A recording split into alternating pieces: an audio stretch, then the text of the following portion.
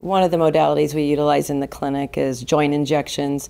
Steroid injections typically contain a corticosteroid that we inject the painful joint or soft tissue with.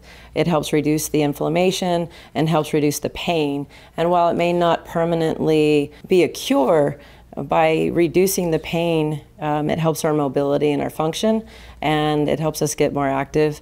And it also is diagnostic. It allows us to see where we're most affected by the pain and the injury. And so steroids are something that are very helpful. And once we can reduce the pain, sometimes we'll alter our biomechanics and our kinetic chain and help avoid compensating so we don't aggravate that injury further. Another injection we employ in the clinic is platelet-rich plasma.